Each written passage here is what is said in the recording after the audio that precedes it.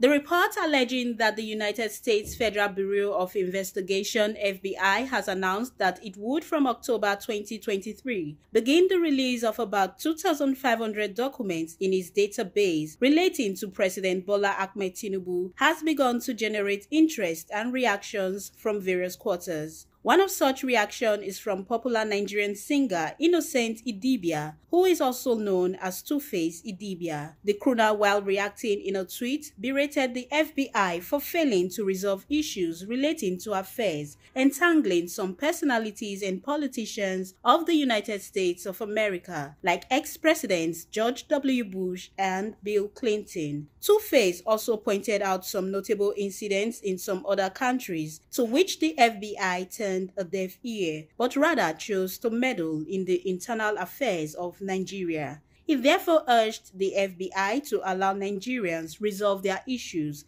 in the best way they deem fit. Imisalami, VOS TV News, Benin.